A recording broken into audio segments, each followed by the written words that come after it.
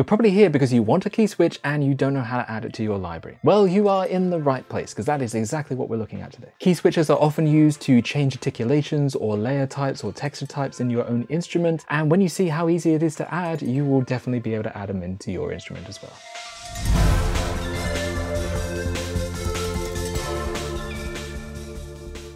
Hey, my name is Steve and welcome to Command Shift New. Today we're going to take a quick look at how to create key switches to turn off and on your articulations in your own instrument that you're coding. And we're going to be using Kontakt KSP scripting to do that. If you've already seen my video on how to turn off and on certain groups with buttons on the interface, then you're probably going to find this a little bit easier because there's definitely some shared code there. But turning off and on groups is kind of trickier than you might expect if you haven't seen that before, and adding in a key to be the switch makes it just a little bit more complicated. However, after some very simple code, you'll be able to add it to your instrument as well. So let's dive in and take a look at how to do that.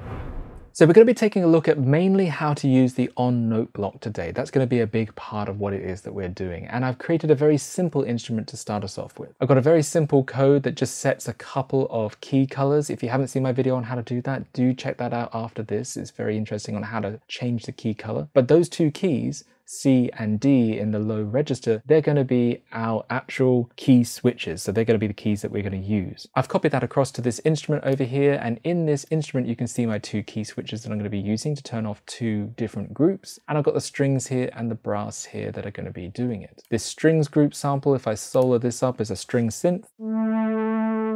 And the brassy one has a bit more of a brassy sound, of course.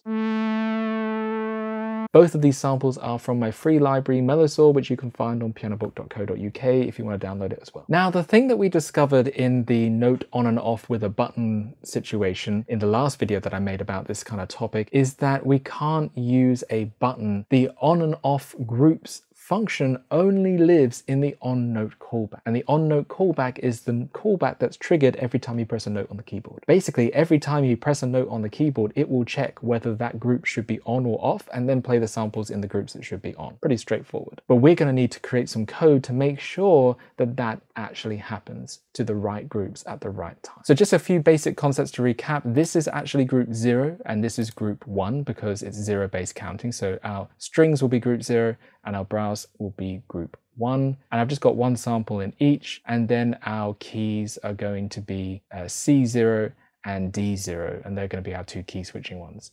And I might add some comments here. And I would say that this one is going to be the strings one.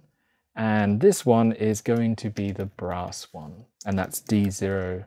And this one is C0. Cool. That will just help us keep a track of everything. Down here in the on note callback, I've already got it in here. And what it's doing at the moment is every time I play a note, it's just messaging out the note number. And that's how I got to find out what these key colors are. And if you haven't seen that video, do check it out. But for now, we can just remove that one. We don't need it. Now, our first step seems kind of counterintuitive, but what we have to do in order to be able to turn on certain groups is, first of all, we need to turn off all the groups. So there's a simple function called disallow group, and we have a contact variable, which is just all groups. So this will say disallow every single group. If I copy that across and pop it here into my script editor, and I'm just going to turn off the group solo. So realistically, if I didn't have this disallow all groups business going on, I would hear two samples. But instead, when I play a key, nothing is happening. And that's because as soon as I press that key, it disallows all groups and then it plays the remaining samples, which is in none of the groups that are allowed. What we now want to do is use the key samples at the bottom to turn on certain groups. Now, you think it would be fairly straightforward, right? You would say maybe an if function might be in use, and you'd say that maybe if the note,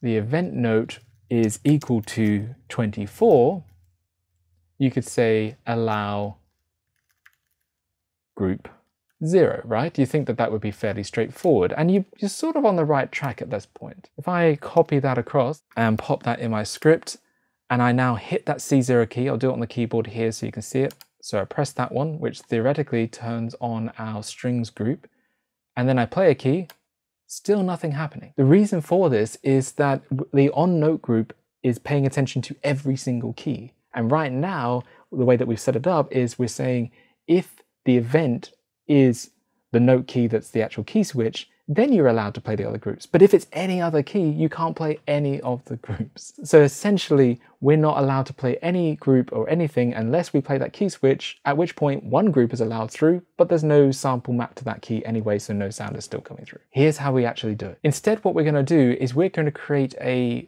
variable up the top here. So I'm just going to create a simple variable. I'm going to declare it as group.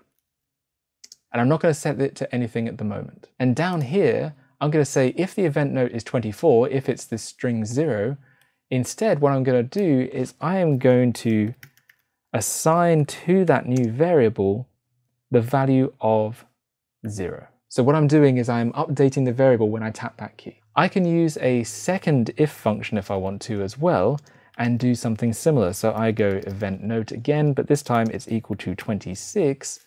And I'm going to, at this point, set the group or assign it the value of 1. So if the other one is hit, it's going to change that variable to 1. Now we've got two functions that are basically changing that variable to 0 or 1. Now what we do after this is we use that variable, whether it's 0 or 1, to decide on which group to allow. So then we can come down here and go allow group, and the index will actually be the group variable. So if we highlight and copy that across, now I press the C0 and I should get a string sound. Press the D0 and I should get a brass sound. Really, really straightforward. So what we're basically doing is we're using the key switches down the bottom to assign a value to a variable, and then we're using that variable as the qualifier of which group to allow. There's one little sneaky thing I want to add in here as well, and that is that you can condense this if function, these two if functions, down into one single function. And that's by using a select function, and I've actually done a video on that as well, the difference between if and select. But here's a quick recap. I'm just going to highlight this and I'm going to comment it out for now so it doesn't actually do anything. And I'm going to come down here and recreate it using the select function. So I'm going to go select, and I'm going to say, what am I selecting? Well, I'm selecting the event note. This will make more sense in a moment.